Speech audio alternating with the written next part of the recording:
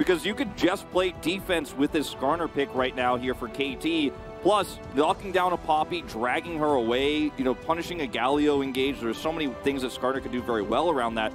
But my favorite part of this draft for T1 is the Galio follow-up. Faker has been by far and away the best Galio player this season. He's had some amazing taunt plays. He had a 5-man taunt in a really critical matchup. They have now, yeah, you didn't get the rise, but you have a lot of power around early skirmishing with this Sivir. Taunts are going to be strong. Knockups are going to be strong. You can, of course, add some extra shielding.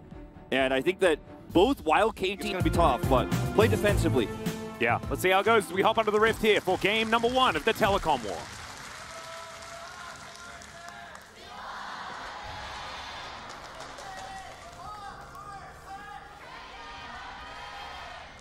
I hope you guys could hear the drum. Joe Marsh was really, really giving it all he had in that fan chant. Oh, Pack Sivir as well for GUMAYUSI.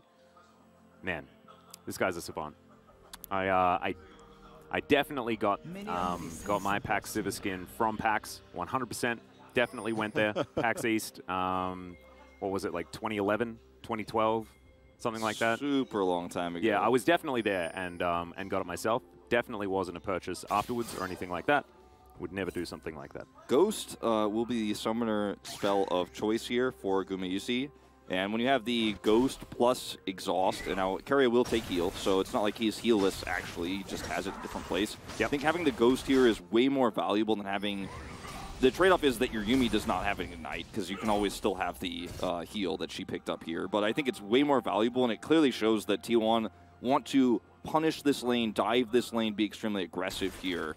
And also just means that you will be able to keep up with aiming as well, because you get so much movement speed just by being Zeri and pressing your R button, that GUMAYUSI, when he uses Fleet of Foot as well as that Ghost, plus on the hunt, like, you're not catching up with that Sivir. I just don't think you're going to win when it comes to the movement speed advantage. And every time the Sivir ult gets popped, like, that's when you have to be super careful as the Zeri in these. Trying to set up kills for the Zeri early is a very tricky thing, but Cuz is looking for it. Yeah, and Life is trying to bait them in as well. Extendo Beam doesn't exactly hit the mark. Flash out from Life just to deny the first blood as Cuz is wrapping around. We got Alcove Gaming through here, as that's a phenomenal spell shield, and Faker had teleported in to save his bottom lane. They knew how important this was going to be. As Justice Punch comes down, there's a 3-man taunt from Faker, and he picks up Life and first blood. Extendo Beam will do nothing, and KT just lose a member. Faker saves the day. Similar to Kled, you know, he yells charge, you know exactly what you're supposed to do. It's why Sivir is fantastic in solo queue, everyone. You just press your R button, and everyone knows it's fighting time. Well, it's like having a Shirelius before you would normally have that. You don't even have to spend the gold to get it. There's also another way to look at it is Vikla will try to come over here and contest, but there is just no way. Also, they don't sacrifice any farm for Guma. He's here. Zeri on the other side, which is a champion that normally gets a lot of value if it's left in the bottom lane while the Herald is being contested. She's not there. She doesn't get any farm there. Whereas, guess who's giving it up? Okay, hold on. Yep, Cuz is going to be in the area. 3 versus 2, theoretically, even if we can only see a... Oh, okay, never mind. Make it 4 versus 2. So this is going to be guaranteed plates. Zeus and GUMAYUSI both going to be picking them up here. Look at how lane late. swap for acceleration is fantastic for T1. And terrible for aiming. He's just now getting back to the lane. And meanwhile, Guma's getting all these plates. Guess who's giving up the CS? It's Faker, by the way. He gave him the mid CS. He's like, you can have it. I'm not going to need those early items. I'm just a CC bot this game. I'm just going to play utility. And Faker, once again, big brain plays here. Now he's actually getting free landing done as they get a second charge. And Zeri, yeah, she'll get some plates down here, but this is such an accelerated Sivir. The exchange is not fair. Yeah, T1 are going to back away. The threat of the Emperor's Divide is going to be a little bit much. There's the flash from Cuz. Gets the flash out of Zeus in the end. Crystalline Exoskeleton, not quite enough extra movement speed there. And he did take Hex Flash, which is re-enabled rather, no longer disabled in this exchange, but now Rascal, not as safe as he was before. There's a lot of mid-game power here now in this T1 composition. Is Hex Flash going to be used here? Zeus has no idea. Yeah, so many wards, but it's going to see him a little bit too late here as Zeus is going to get knocked up by the Wild Growth pretty nicely. The stun should come through. The Naru's onto 3, but I have a feeling Zeus is still going to die as he will get snipped down. Rascal secures that kill. That is going to be 1 over to KT to even out that scoreline, but the money damage is already there for T1. I don't think Zeus is too upset about the situation. No, I don't think so. I mean, it's still a small win here for KT, all things considered. A lot of resources had to be given. And also knows Zeri is taking a Gromp right now because she's like, I don't know where Poppy is. And he does come over here once he realizes, okay, she's definitely not there. But he was, of course, left out to dry by Life, who had to be topside for that play. And if Poppy dives him, he dies. So there's all these trade-offs, right? Like, he doesn't know that he could have actually farmed safely here. But when he doesn't know where Owner is, he just has to back away. Well, Owner is now going to be located in the river. I don't think he was spotted there by KT. But KT underneath their turret are going to be okay for the moment. We do have to remember that, you know, Zeri is even on CS. Not even on plates, like you were talking about, so there is still a big lead when it comes to money for GUMAYUSI. Yeah, look at that item that just came through, though. Yeah, that is... at this stage, it's a big one. That's also a very aggressive choice, right? This is GUMAYUSI saying, I do not need any sort of repositioning tool whatsoever. My team is going to be here to back me up, and it's going to be A-OK. I can just run really fast, and it'll be fine. I think with his Ghost, when you don't know where Cuz is, you obviously could push this on a little bit further. Yeah, Cuz is going to impale here. His owner's going to get pushed back. Can't actually get through here as he does smite for a bit of extra health, but it's not going to save him. And that's Zeri picking up a kill, ladies and gentlemen. That was so extremely well played from Cuz. Both iterations of that exchange. The first part, obviously, where he's able to force out Guma's summoners. And the second part where he sticks around here, trades against a Poppy, has the setup here with Vikla. And KT know their win conditions so well here, but also Cuz really just matching the tempo of Owner so incredible. Is that she hasn't been able to team fight yet. We had an 11, 12-minute first Drake here, and second Drake hasn't even spawned yet.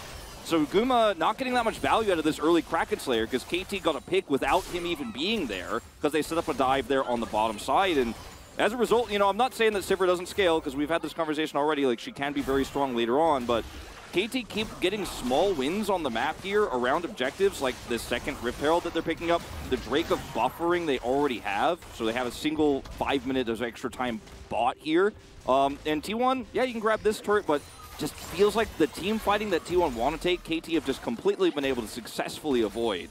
Yeah, if they were going to trade it for this bottom turret, it would have been fine, but Rascal actually able to walk his way down there, still has his teleport available. Faker not with his, does mean... Oh, well, Vikla also without his as well, so no teleport advantage on either side. But Rascal does manage to get down there, saves that turret for now, although it is on its last legs. Completely reworked here. See how powerful she does end up being later on. Don't want to underestimate what she could do. Is this going to be a dead turret? Yeah, and possibly a dead Rascal, but he is going to pull out the needlework. There's the ulti from Faker. That's just going to make sure that Owner stays alive, as Rascal is demanding some respect here. We remember at the beginning of the season, Rascal was like, tanks are the best right now, but I also really like Gwen. So he is on his carry of choice here, if we can take what was said at the beginning of the season as still truth now. Because he just sat under inner, and he was like, if you ever want to try to push this advantage any further, you're going to pay for it. And KT are just going to get the Drake for free? Yeah. Uh-oh, this is a problem. Yeah, the team that has a lot of scaling is actually now with the Drake advantage. It's going to be Infernal Soul as well. Oh my god. As if T1 start picking up dragons at this point in time, then the scaling problem is not going to be an issue whatsoever. Not even entirely sure whether it's that much of a problem. I think a lot of it comes down to execution, but we haven't seen any of it executed yet. As KT certainly feeling like they're on the front foot, looking to now break down this outer turret in the mid lane. Yeah, going to take this one down with the next wave is the plan. They have a lot of wave clear here, obviously. And when you can see a Zeri freely walking at turrets like this, that's when you should be a little bit worried because she's just kind of freely getting money on the map, which should not be allowed to happen. Yeah. And she's, you know, it was not a free early game for her by any means. GUMAYUSI, but Faker? Yeah, possibly out of position here just a little bit as he's trying to get out. Teleport to come through from KT, looking to try and protect Rascal. But Vikla's going to have to make his way out of here. Faker's taking a long time to be taken down, as Cuz definitely not wanting to use the Impale on just a lone Gargoyle. And T1, positional error as the flash forward from Cuz. He's looking for GUMAYUSI, but he's so incredibly fast. And Cuz is just going to get smacked into the wall. Oh my goodness, the Impale was so cute. And Cuz is going to make it to safety, but Life is going to pay for his sins then immediately afterwards. He is going to fall down. It looked cute, but it did not work out for KT as Vikla's going to have to flash. And GUMAYUSI is just straight up a raid boss. This was risky call from T1. If this fight goes even slightly better and Aiming picks up 2 or 3 kills here in the extended trade, then the game might as well just be over, but it's still working out for T1. They're still pushing Vikla away. As you mentioned, he had to flash now, aiming, even though those health bars are low, he isn't at the stage just yet with only an Immortal Shield Bow where he feels comfortable to continue to fight, even with Cleanse and Flash available. Guma really getting value out of the Kraken Slayer PD this time around. Hits the 2-item spike, which is why T1 wanted to force a fight here, because there was no other objective. The second Drake had already gone over. We've already gone through second Herald, etc. But Faker had that one rogue ward, and he was like, I'm going to teleport to this. We're going to actually get the Sivir. Because to get anywhere near GUMAYUSI is KT going for an early Baron here. It's been alive for 50 seconds, and T1 have absolutely no vision of this area. And by the time they realize it's very late here, Faker is coming over the wall potentially with this Blast Cone. Oh, it is. Yeah, it's taking a long time. And KT are just going to back away. They opt out of the situation entirely. And I don't even think T1 knew, because I don't think they got they never in the pit. They never were able to hard confirm, but I think they sussed it out, and they were like, okay, glad we checked. And I think by this point, with KT not showing for so long, they were like, ooh, they probably started it and just barely walked away. And they didn't get to see exactly when, but I think T1 definitely have the right idea here. As you look at the gold across the board here, still a 500 lead for the Sivir. 1,200 here for Zeus has actually gotten so much value around the map here. But again, that gold isn't going to matter unless T1 can win these upcoming fights. And we still haven't seen a traditional 5v5 here with Guma. We saw him win one when Faker was just dead at the start. So let's see how this fight looks, because it's definitely one that both teams absolutely want to fight over. Soul Point on the line here for KT, an Infernal Soul Point. Yeah. And sometimes it feels okay giving away Drakes if you feel like your scaling's all right. But when it's Infernals and you're giving them to this T1 composition, that doesn't feel good at all. Zeus on the flank doesn't exactly have a huge Nabar. There's a big taunt onto two members. Emperor's Divide comes down, but it's not going to save the Azir. Aiming, trying to get autos through. His owner has to flash to get himself out of the way, but there's Zeri. She cannot get in range to fight, and the Drake is going to go over to T1, plus they win the battle. House flies forward. Aiming's going to get slowed down here. Zeus is not done yet. Oh, that boomerang damage was just massive, and Aiming's trying to run away, and he will be able to do so. T1 often with low health bars, but always winning these team fights. Yeah, and up here is, once again, we're going to see Cuz looking for topside pick.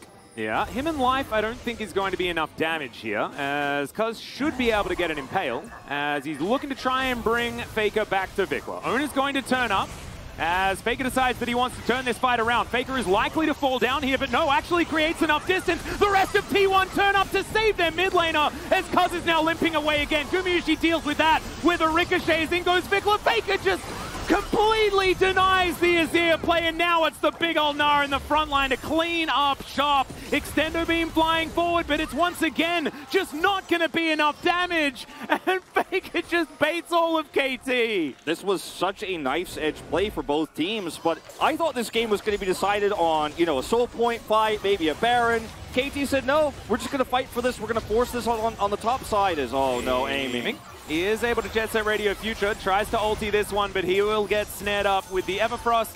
Trying to keep himself alive here is Faker and a Cat, not exactly able to do it, but still Baron's going down, ladies and gentlemen. It doesn't matter that this kill wasn't able to be picked up, because T1 now have a gigantic lead and so much pushing threat. Yeah, I really thought what was going to break the back in this game was going to be a huge objective fight. Now, KT looked for that pick onto Faker. They knew he was flashless from the last fight.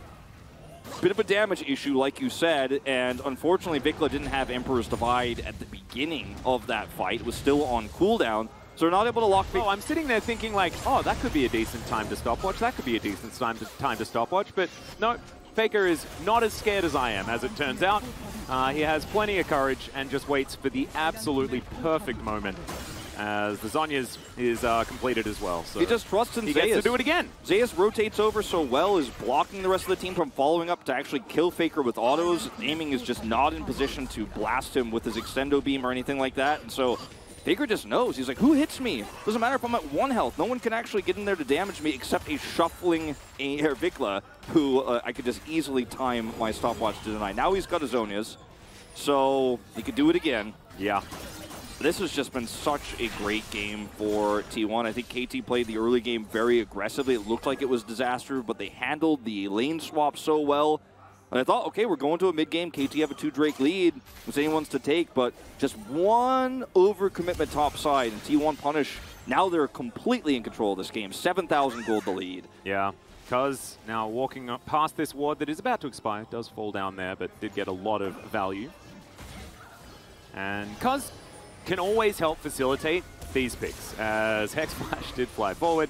Cuz not quite able to find anything here as Vikla with his Sun Disc. It's looking pretty ominous right there with that particular skin, but it is still a Sun Disc. Like they have throughout this game, and just says goodnight to KT. I understand why Vikla is building Shadow Flame right now as he just finishes as I say those words, but he's hoping that he's going to have enough damage to kill Guma, because he can't kill the cat, and he's definitely not going to kill the two Force of Natures in this game, or Galio, just by the nature of his kit, also has Merc Thread. So the build here for Vikla leaves a lot to be desired. Now, what would he have built otherwise? Like, he could have built the Andres, I suppose, to try to burn through the health bars of the Gnar and the Galio, but T1, while they have a strong front line, their damage is extremely front-loaded in this Sivir, who's running at you and speeding the team up, so you don't get the time to actually get Liandry's burn done. So kind of a catch-22 problem here for Vikla, but it feels really bad into all the magic resistance that's already built here for T1 for the Gwen.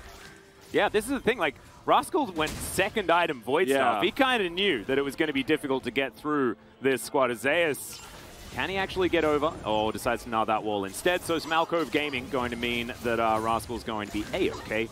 Moves his way out. I like that Rascal is playing some side lanes, though. We're not going to have the Kwandong scenario where the split push champion is chosen and then never split pushes. As, like ships in the night, we are going to have Cousin Faker backing away. As Zeus zooming forward, quite literally, because there is a Yuumi there. Extendo Beam, not going to do enough damage whatsoever. 3 items have been hit for the Zeri, but no Infinity Edge just yet. As Rascal's dashing forward, he can actually tank the ulti from Owner if he isn't actually in the mist with him. He's going to move away that time around. But T1 still struggling to knock down these turrets. Of course, Sivir, notoriously short range, so it's difficult to get the siege work. Scaling component of this isn't going to be as big of a problem unless they can win some really decisive team fights. Zeus. Live. Hello?